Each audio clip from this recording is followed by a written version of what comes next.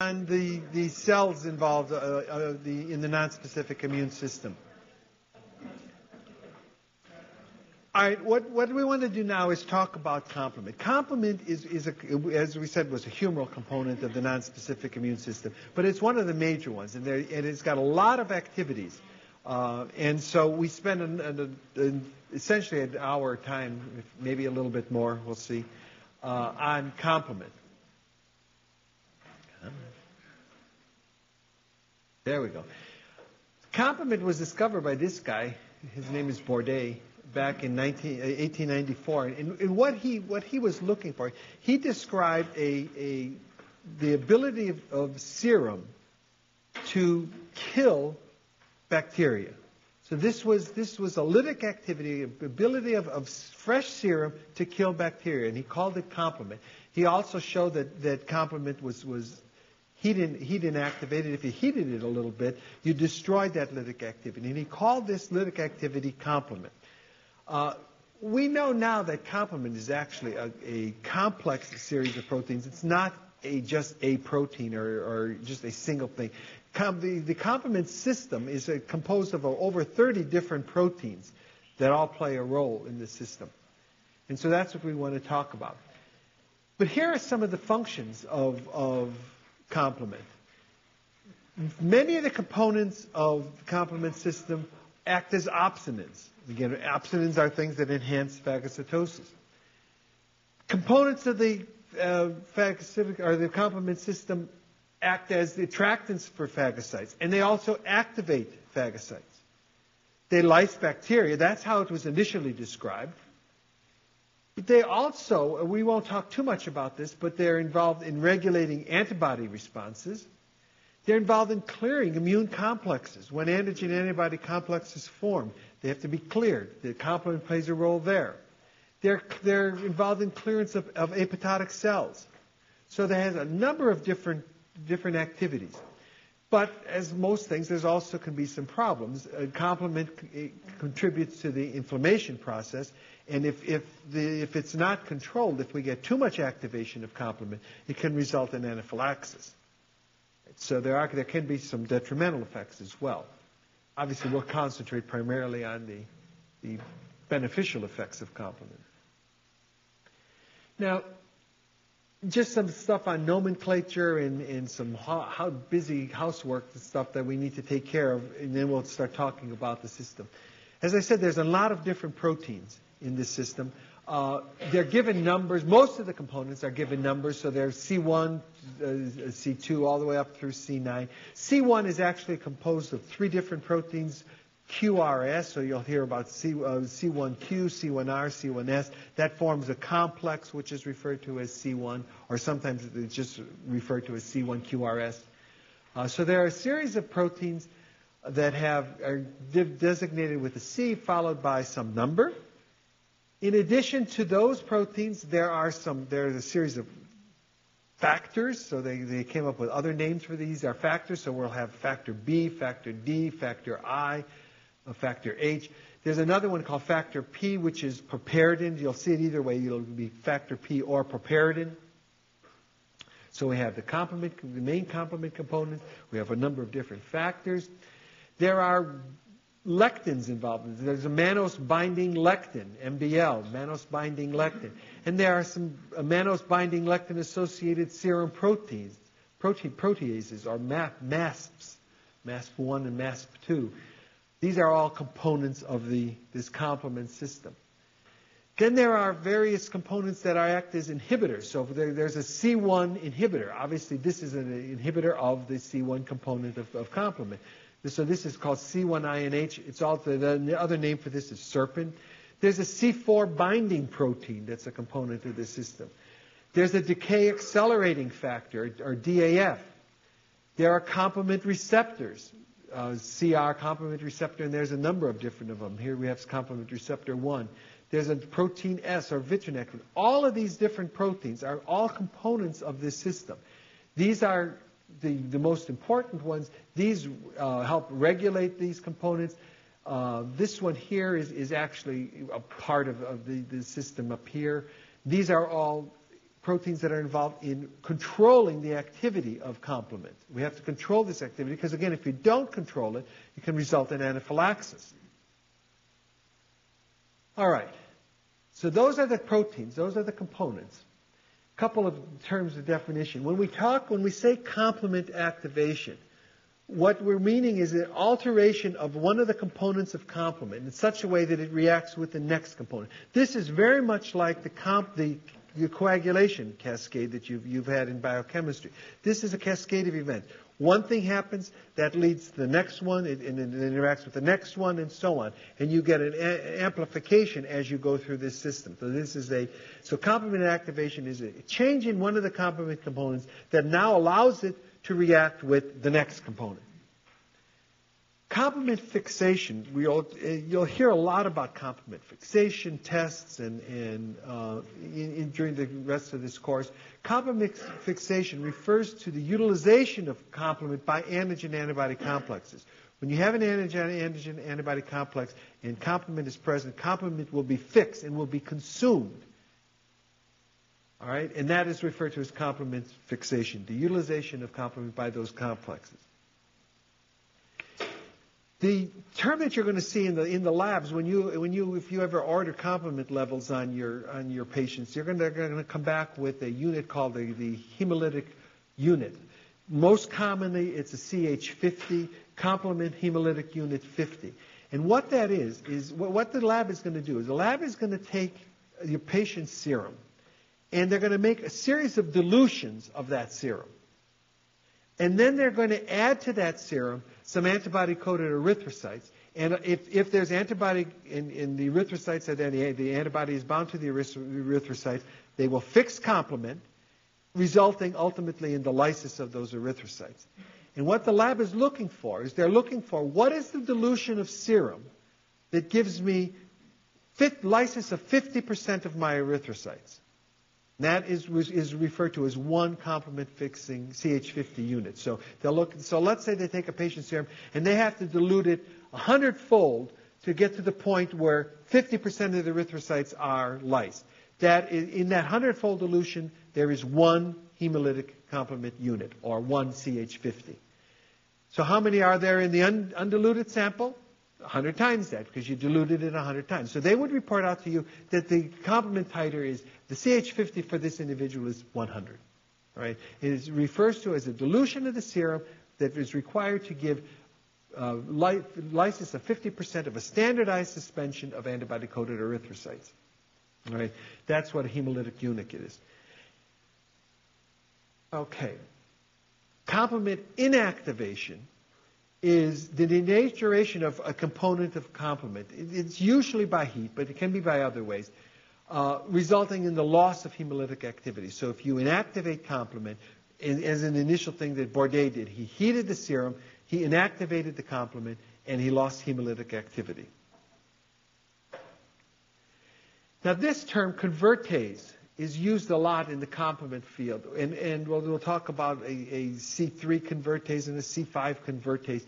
Convertase is just an altered form of the complement protein, which acts as a proteolytic enzyme for another component. So a C3 convertase is a complement component that will act on C3. A C5 convertase is a complement component that will react with C5.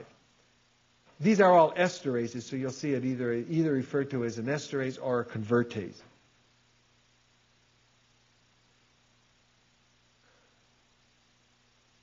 Okay. When a component of complement is activated, by convention what we do is we overline the component. So for example, C1 with a line over it means that this component has been activated. If we saw just C1 QRS, that would be an inactivated component, or not inactivated, a non-activated component. Okay. Once it becomes activated, then an overline is put over the thing, and this is true of all the different components. If you see an overline above it, that means that's an activated component. Okay. Now, when many of these complement components get activated, they're actually proteolytically cut into two pieces, a big piece and a small piece. The larger component, the larger moiety, usually binds to the activation complex, all right? So if activation is occurring on a bacterial surface, it'll bind to the bacteria. If activation is occurring by an antigen-antibody complex, it'll bind to the complex, all right? So the larger moiety typically is going to bind to that membrane component, all right? The smaller component is going to be released into the microenvironment. All right? That one actually is a hard and fast truth. The larger component binds to the activation complex. The smaller component goes into the microenvironment. What gets confusing is the nomenclature. The letter, small b, is then added to the larger component. Okay? So, for example, when C3 gets activated, you will get the production of C3b, small b, and C3a. This is the larger component, and it binds then to the activation complex. This is the smaller component which will be released into the microenvironment. Same thing here, C4b. When C4 gets activated, it's cleaved into C4b and C4a. Same thing with C5. But as in all things, just to make it interesting for medical students, the powers that be said, but we'll make an exception, and then the exception is 2. With complement component 2, the larger moiety binds to the membrane, but it's called C2a instead of C2b. All right? A couple of years ago, they actually tried, they got a committee together and said, okay, let's change the nomenclature on the complement, and they tried to make it uniform. And it has never caught on, and people refuse to go along with it, so it's still stuck this way. And even if you look in your textbook, C2a will be the larger binding component. All the others are the B component that binds, okay? Can't help it. It was tried and it didn't work, but there's only one exception. All right. In the complement system, there are actually a number of different pathways. The first pathway of complement activation is referred to as the classical pathway, simply because it was the first pathway that was actually described. There are 2 other pathways, a lectin pathway and an alternative pathway. Obviously, as the name implies, this is going to involve some sort of lectins. This was called the alternative pathway. This was actually the second pathway discovered. This was first, it was called the classical pathway. This became the second pathway. So this was the alternative pathway. And then they found the third pathway, the lectin pathway. All right? Now, the classical pathway is antibody dependent. So in order to get activation through this pathway, you require antibody.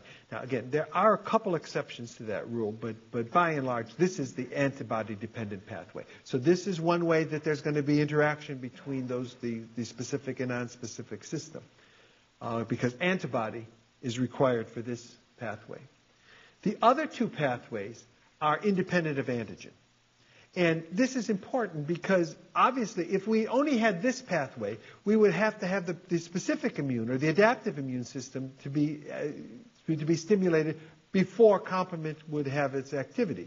And you wouldn't be, if this is the first time you're coming across a pathogen, you wouldn't have any antibody there. So these pathways are really important because these are really acting as the primary pathway of complement activation after the first exposure to an organism. After we've been exposed, then this pathway can take effect. Okay? All 3 of these pathways then converge when they reach the production, the activation of C3 and the generation of a C5 convertase. That's when these pathways end. So all of these pathways are going to come down to a point where they activate C3 and they create a C5 convertase, all right? And they converge at that point. Once they've converged at this point, then there is a common pathway that is referred to as the lytic pathway. C5 gets activated, and then you go under the lytic pathway. So we have 3 separate pathways to get to this point, and then they converge, and then there's one common lytic pathway. And we'll talk about each of these pathways, how they work. All right. So we'll start with the classical pathway, the first one that was actually described. These are the protein components of the classical pathway: C1QRS, C2, C3, and C4. All right? Remember, this was a pathway that is dependent upon antibodies, so we have to have antibody there. So here's our bacterial surface. We're getting infected with some sort of pathogen. And we have antibody against that. The antibody binds to the bacterial cell. All right? And the first thing that occurs, once we have an immune complex, an antigen-antibody complex, C1QRS can bind. So C1QRS binds to the antibody molecule. This is the formation of this complex is calcium dependent. That's why I have calcium in here. And that's not unimportant. It has some practical value in the sense that you have to be aware of the fact, if you're going to try to get complement levels on a patient of yours, you want to make sure that you tell the techs that are drawing the blood that you wanted this to be done for complement. Because if they take a purple top tube, which has got EDTA in there as an anticoagulant, what's going to happen? You're going to chelate all the calcium ions. And complement activity is going to be destroyed by chelating the calcium. It's completely dependent upon calcium. So it's important when you're ordering these things that you tell them, you want complement levels, and they'll pull the right tubes then when you tell them what you want. But if you pull the wrong tube, you won't get any activity. All right. So this is calcium dependent, and we get the first thing that binds is C1QRS. The binding of C1QRS to the antibody molecule then results in the activation of a protease in C1R that actually cleaves C1s. So C1R cleaves off a piece of C1s. Once that has happened, this is now called activated C1QRS. And so you would now, if you see this in writing, this would be with an overline here. So this is now an activated C1QRS. All right. The activated C1QRS then next uses C4 as its substrate, and it cleaves C4 into two pieces, C4b and C4a. The larger binding component binds to the activation complex. The smaller component is released into the microenvironment. So we have C4b now binding to the activation complex. Now, this C4b is depicted it here, binding to the bacterial cell, and that can certainly happen. But what can also happen, the C4b can actually bind to the antibody molecule as well. So it could be binding here or here, but it's binding in the vicinity of the bacteria, okay? So it will be depicted as it binding to the bacteria. So now we have C4b, little b, binding to the bacteria. This enzyme up here, this activated C1, also uses C2 as a substrate, and this also cleaves C2 into two components. The larger one, C2A, and the smaller one, C2B. The larger component associates with the C4B to form this complex. The C2B, the smaller component, is released into the microenvironment. All right, so now we have this complex formed. This is a C3 convertase. So C4, little b, 2, little a, is a C3 convertase. And it will now act on C3. And so this convertase acts on C3, and it cleaves C3 into two pieces. C3b, which remains associated with the activation complex, and C3a, which is released into the supername. Okay? This complex here, C4b, C2a, C3b, is a C5 convertase. And that is the end of the classical pathway. We've made our C5 convertase. All right? And so this pathway ends. All right? So we simply went through a series of steps, each one reacting with the next one, forming complexes which then worked on the next component. All right? Now, these let me just go back here. These components, a lot of these components that are really like the C4A, C2A, the C3A, C2B, these components have biological activities that can be protective. C2B, this component, this is the component, the exception again, the B component that's released. This is a prokinin. And it is cleaved by kinin, by plasmin to yield kinin. And what do kinins do? they cause edema. All right? So you get edema. And that's why you see in inflammation there's edema, because of the production of C2b, which can be converted to the kinin by plasma. Right? The C3a that's released, this is an aflatoxin. It will bind and activate basophils and mast cells and to cause them to degranulate, releasing all the granules in the basophils and mast cells. And what do those granules do? They increase vascular permeability. They lead to contraction of smooth muscle cells. If there's too much activation, so you have a lot of C3b, that can result in anaphylaxis. The C3b that is produced, it is an opsonid. Macrophages and phagocytic cells, PMNs, have receptors on their surface for the C3b component of complement. And so it acts as an opsonid. So this will opsonize the bacterial cell. In addition, C3b activates those phagocytic cells so that they carry out their functions better. So we're allowing the cell now to be phagocytosed and activating the phagocytic cells so that they can kill the bacteria better. The C4a that's released is also an aflatoxin. It is less potent than C3a, but it does have anaphylactic activity as well. It does the same things as C3a. C4b, that's part of the activation complex. That's an opsonid for phagocytic cells. Phagocytic cells have a receptor for C4b as well. So this acts as an opsonid. So these components then are contributing to the ability of phagocytic cells to become activated and to phagocytize the particles that these complexes are forming on. Now, these components, this pathway's got to be regulated, because if you don't regulate it, you're going to end up with anaphylaxis, at least. If you get too much C3a and C4a being produced, you're going to end up with anaphylaxis. So there are ways to regulate this process as well. And one of the regulators is this C1 inhibitor, C1INH. What this protein does is it binds to the activated C1 and causing the dissociation of C1R and C1S from C1Q. So you break apart the complex. You break apart the complex, you cannot activate any of the other components.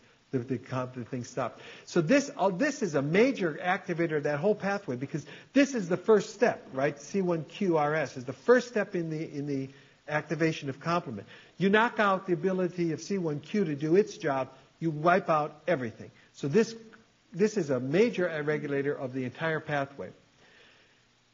C3a was this anaphylotoxin, so there's got to be a way of regulating this thing, and there is a C3a inactivator, or C3INA. This is actually, the other name for this is a carboxypeptide. This is carboxypeptidase B, is the C3 inactivator. And it inactivates C3a so that you don't end up with anaphylaxis when we get activation of the complement system. C3b, there are a number of factors that regulate this. Factor H and factor I.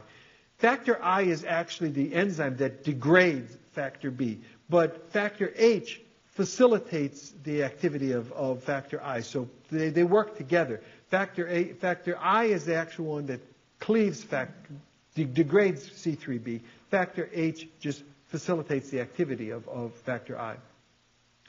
C4a. The same inactivator, carboxypeptidase B, actually activates C3a and C4a, so it acts on both of those. The C4b component has a regulator. There's a protein called C4 binding protein. It binds to C4, and it does a number of different things. It allows factor I now to also destroy C4b. So together with factor I, this is analogous to the factor H. It helps factor I degrade C4b. But in addition, the C4 binding protein also prevents the association of C2 with the C4b. All right? Thus, you block the formation of the C3 convertase. So this plays an important role in regulating this pathway.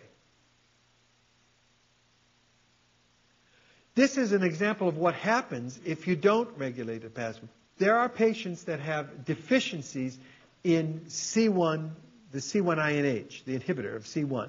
Remember, this is the major controller over that pathway. What happens? Anytime these patients get any sort of infection or trauma to tissues where complement gets activated by this pathway, they end up with this, what is referred to as hereditary angioedema. You get this huge amount of edema. Here's in this person's lip. Why is that happening? Why do you think that's happening?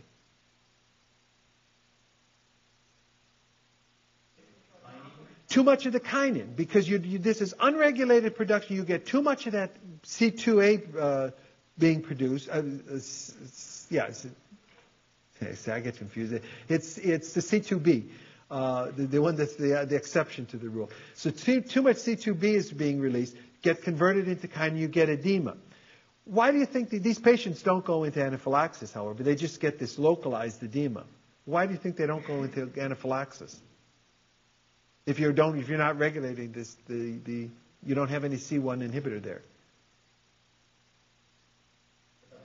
You got all those other regulatory things that regulate C3 and C4, C3A and C4A. So even though you're not regulating the whole pathway by this C1 at C1, you still can inactivate the C3A. So these patients don't go into anaphylaxis, but they get these localized edema.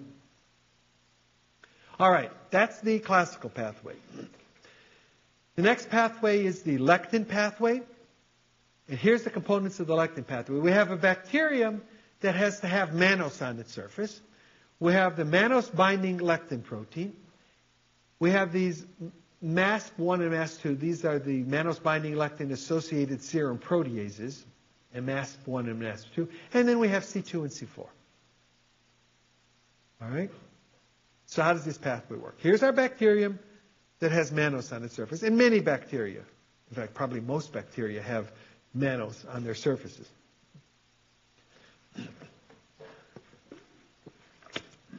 All right, so what happens?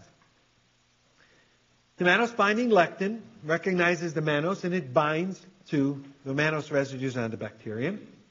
The binding of the mannose-binding lectin to the bacterium, or engagement of the lectin with its ligand, allows MASP1 and MASP2 to associate with the mannose-binding lectin. This results in activation. In the activation, what happens is MASP1 acts as an enzyme to clip off a piece of MASP2. And now we have an activated component. This is analogous to C1QRS, basically what's happening. This is an analog of C1QRS. So what happens, once this has been activated, it reacts with C4 and cleaves C4 into two subcomponents, C4b and C4a. The B component, the larger one, binds to the activation membrane. The smaller component is released into the microenvironment. This also acts on C2. This activated component acts on C2 to clip it into C2A and C2B. C2A associates with C4B. C2B is released into the supernave. All right? What's this? That's C3 convertase. So this is the C3 convertase. It'll act on C3 to cleave it into C3A and C3B, which generates the C5 convertase. And that's the end of this pathway. So this pathway is analogous to the classical pathway. The only difference is that we don't use C1QRS, we use mannose-binding lectin and the MASP1 and MASP2. This is the analog of C1QRS. The pathway is identical otherwise. Yes? With C2 and C4 blind, does it matter the order, or C2 and C4 or C4 to C? It does matter the order. C4 goes first. So the order is always, complementologists don't know how to count. They can't count 1, 2, 3. They count 1, 4, 2. So yes, it does matter. The order is important. All right? So this pathway is basically identical to the classical pathway. It's regulated in the same way. You regulate these various components and so on. So that's it for the lectin pathway. The lectin pathway is actually simple if you understand the classical pathway. Now the hard pathway, the alternative pathway. All right. Here's the components of the alternative pathway. C3, factor B, factor P or piperidin, and factor D. All right, so how does this pathway activate?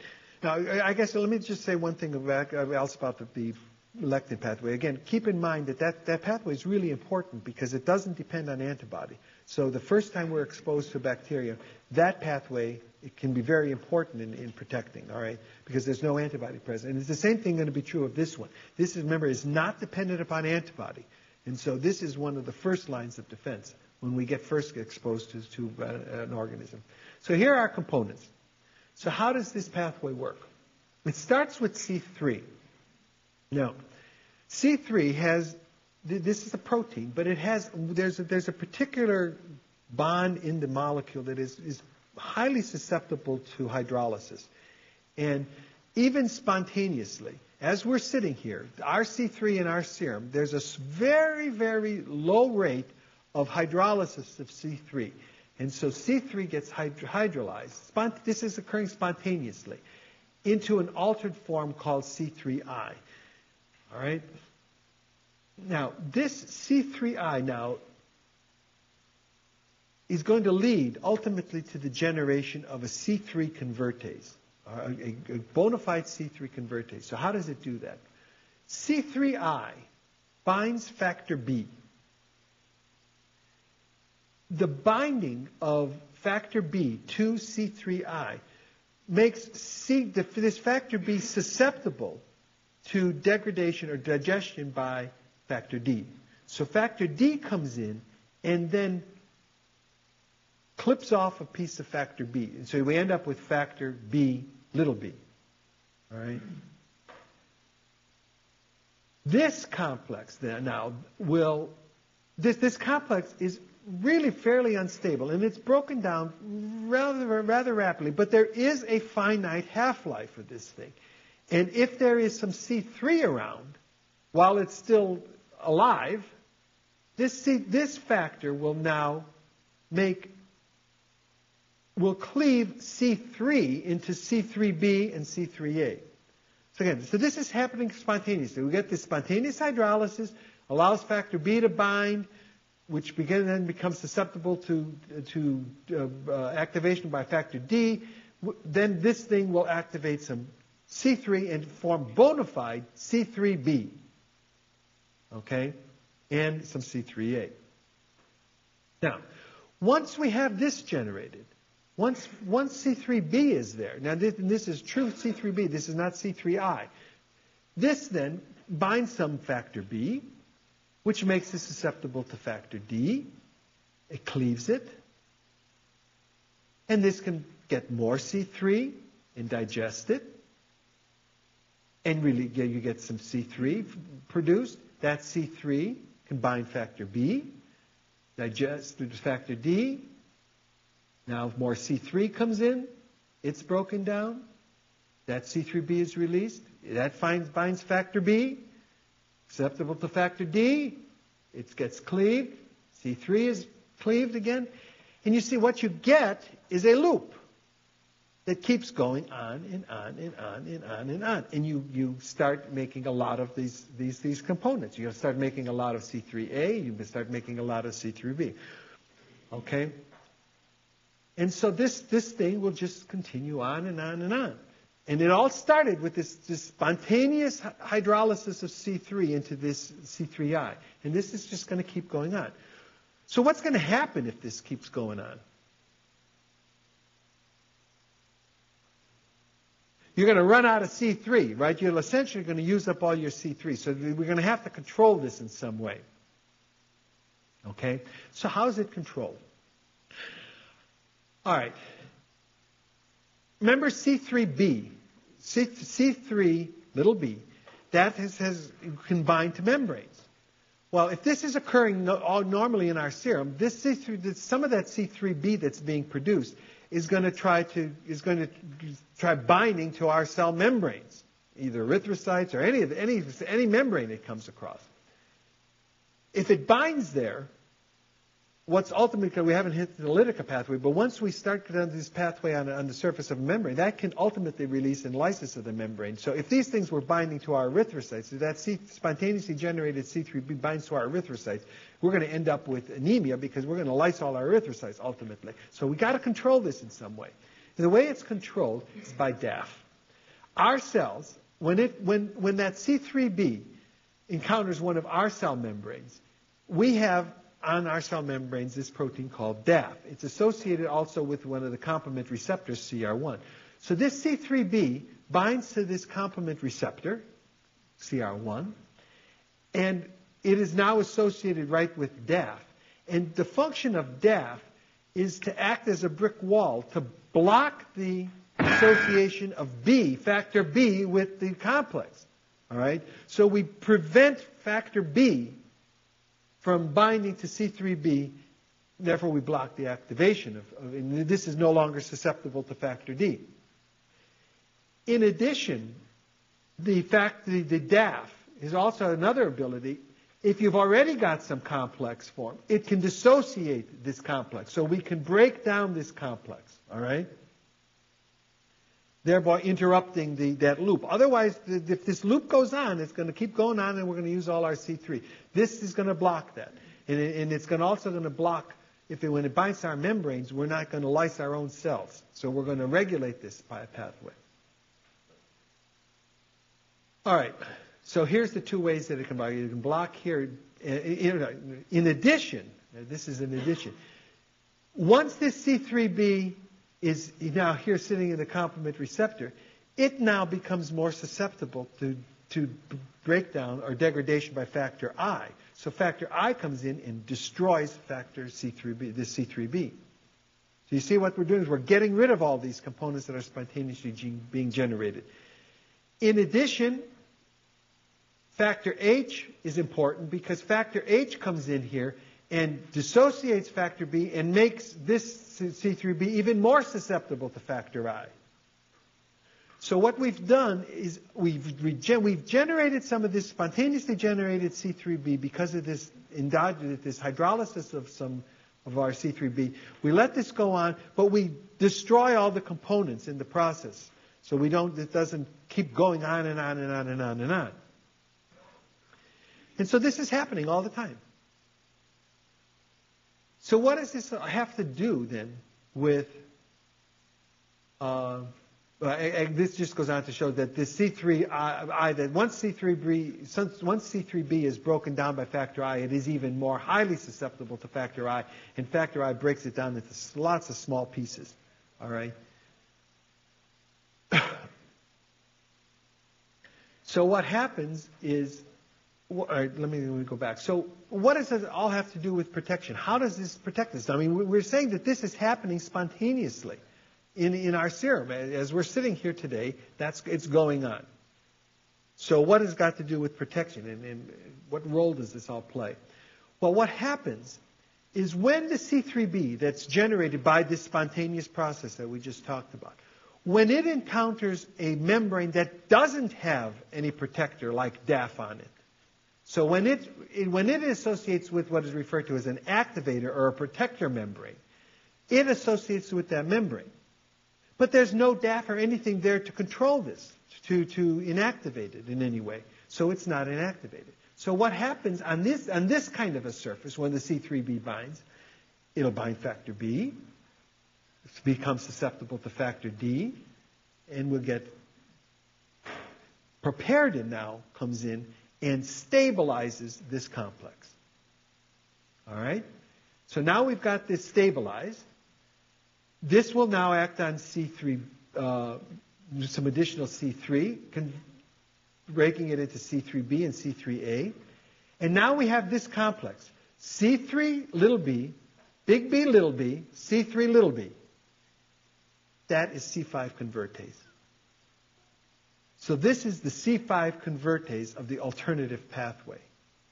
So what has happened is that when we have this thing going on in our systems all the time, this breakdown of C3, this spontaneous breakdown of C3 to C3I, and that ultimately leads to the generation of some bona fide C3b. We protect ourselves because if it interacts with our membranes, we've got DAF there that dissociates it. We have factor I there that breaks it down. But when we get an infection with a bacterium, and this C3b that's generated by this spontaneous process binds to a protected or an activator membrane, It's not degraded. It's not protected in any way. So it goes on, and factor P actually facilitates this by stabilizing this whole thing. You get this for the generation of this complex, which is the C5 convertase. We end the pathway. Now we can go down the lytic pathway. So when it hits an activator surface, the thing doesn't get protected and goes on. So just to compare, when this C3b that comes through this pathway, when it hits an autologous surface, it's going to be inactivated because of DAF, because of factor I, and so on. But when it hits an activator surface, it's protected, and we result in the formation of the C5 convertase. All right, so we've now hit the end of the pathways. In the two pathways, in the classical pathway and the lectin pathway, the C5 convertase is C4 little b, C2 little a, C3 little b. In the alternative pathway, the C5 convertase is C3b, BB, C3b. Okay? So now we've got these, we've generated the convertase. That's the end of these various pathways. Then all of these pathways converge into the lytic pathway. All right, so the generation of the C5 convertase now feeds into the lytic pathway. And the lytic pathway is actually fairly simple. Here's the components, C5, 6, 7, 8, and 9. And it's amazing, they actually learned how to count by this time, and they actually go in this order, C5, 6, 7, 8, and 9. Okay? So what happens? Here's the C5 convertase. Which is this? Is it the classical pathway or the alternative pathway? Classical pathway, okay? How do you know? If there's C4 there, it's classical pathways, or lectin pathway. I mean, it could be lectin pathway as well, but it's not alternative, okay? So here's a C5 convertase. So what does the C5 convertase do? It acts on C5, and it clips C5 into C5b and C5a. All right. Now this actually can occur. The C5 doesn't immediately bind to the membrane. You know, ultimately it's going to bind, but it doesn't bind to immediately. It associates with C6 and C7 to form what is referred to as the membrane attack complex, or MAC, M-A-C, membrane attack complex, because this now binds to membranes. And obviously, all this is occurring in the vicinity of the bacterium where this all is, where the C5 convertase is being generated. So the first membrane it's going to come across is the bacterial membrane, so it binds to the bacterium. And we have the MAC complex binding to the bacterium. That results in the association of C8 with the complex, and after C8, C9. And it's multiple copies of C9. And what happens, C9 actually assembles in association with this complex and forms a pore in the membrane. It actually is a transmembrane protein that forms a pore in the membrane. And once we have a hole in the membrane, all the contents of the cell is going to leak out the cell lyses. And so we end up lysolizing. Here's the actual EM of an erythrocyte. And you can see this is the C9 complex poking this hole in the membrane of the cell. Ultimately, the cell lyses. So we kill the cell.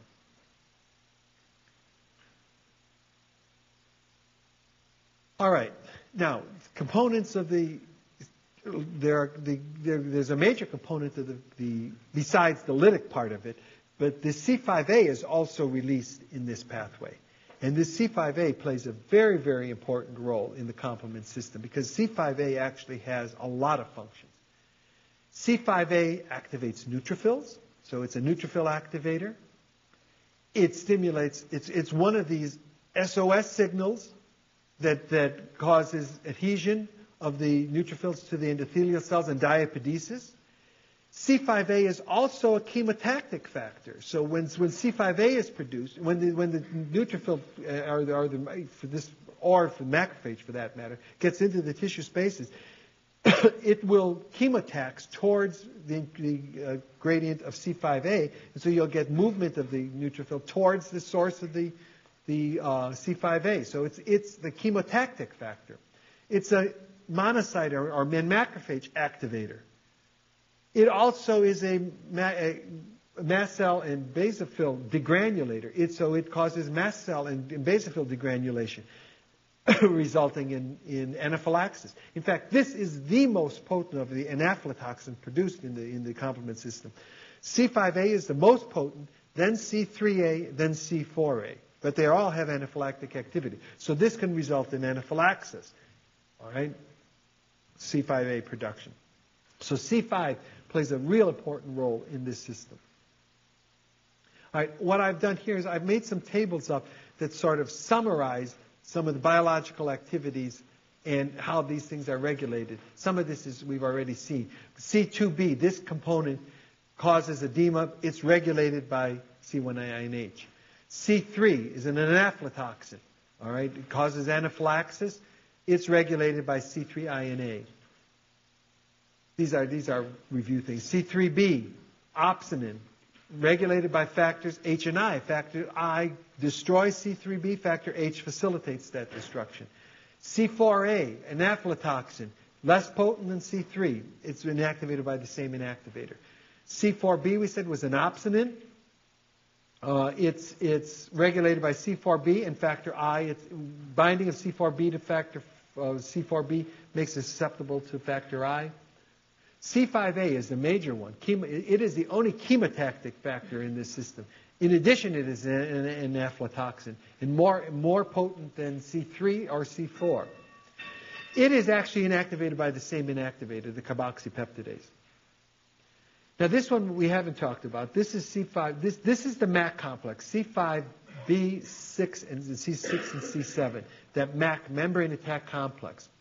This attaches to membranes. And remember I said that is actually produced in the fluid phase. And then it binds to membranes. So this complex is produced in the fluid phase and then has to bind to a membrane. Obviously, if we have a lot of production of this material, it may start binding to our own membranes. And once it binds to our membrane, and if it binds to an erythrocyte, it's going to result in the lysis of that erythrocyte because C8 and C9 are going to associate with it. You're going to lyse your own cells. So there's got to be a way of regulating this, and that's what protein S does. Protein S inactivates the MAC complex. All right, and so if this is present in the fluid phase, very rapidly it's broken down. Once it binds, it's stabilized. So if it binds to a bacterial cell, if the MAC complex binds to a bacterial cell, then it won't be inactivated by protein S. Protein S is just there to protect it in the fluid phase. While it's in the fluid phase, we get rid of it fairly quickly so that it doesn't inadvertently bind to our own membranes. All right, let's stop here, and I'll just pick up the last bit of this. We'll start with this.